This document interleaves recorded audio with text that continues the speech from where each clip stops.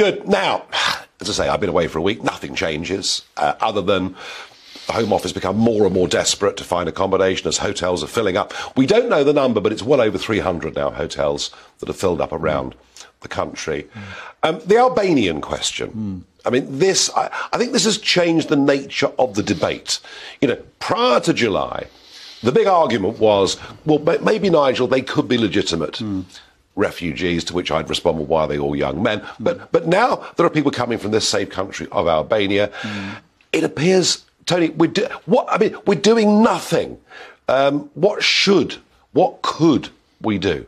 So I think you're right in that what we call the cohorts, or the complexion of the people on the boats, has changed significantly this year. We heard from Commander Danamani at the Home Affairs Committee saying that actually a very significant number of those coming now actually come from Albania, which isn't a country that's renowned for persecuting groups of its own nationals on grounds of religion or political opinion, like Syria or Afghanistan maybe. So I think that's a different killer fish, really. And we've had this before. When I was in the UK Border Agency, we had something which was actually called a detained fast track process, which meant that those people that were identified by triage on arrival, so they have to be brought ashore, looked after, make sure they're well, all of those things that we're obliged to do under the safety and law of the sea are done very, very quickly by highly trained officers, but they don't necessarily get sent on into a hotel or inland even. They would be put in a purpose-built facility. Detained in a facility. That's the key word, isn't it? Yes, because we do have powers to detain illegal entrants. They are illegal entrants. A lot of lawyers will be watching this arguing about the word illegal.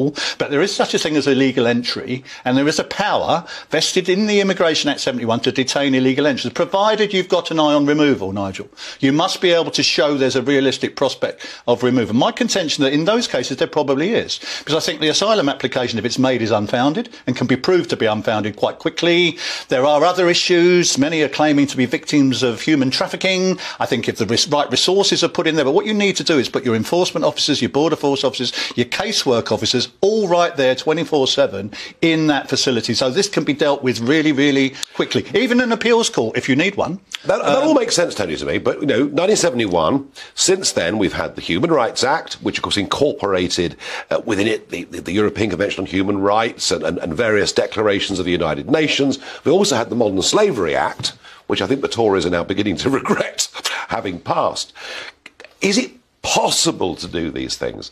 Is it possible to deport people who've entered the country illegally in the eyes of border forces, as you did in your day? Is it possible to do it, all the while the Human Rights Act's in place?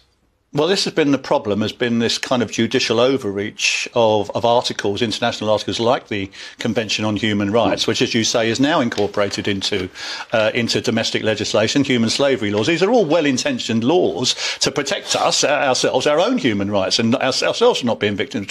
But I think they've gone too far, Nigel. They've now actually opened the door to the kingdom. And essentially, well, all you've got to do is make a claim under these articles. So I think there is a case for changing the law. I'm not a lawyer, so I don't know whether we actually completely demur from the convention or not, but I would want really good lawyers. If I was Suella Braverman, I'd be bringing in the very, very best lawyers.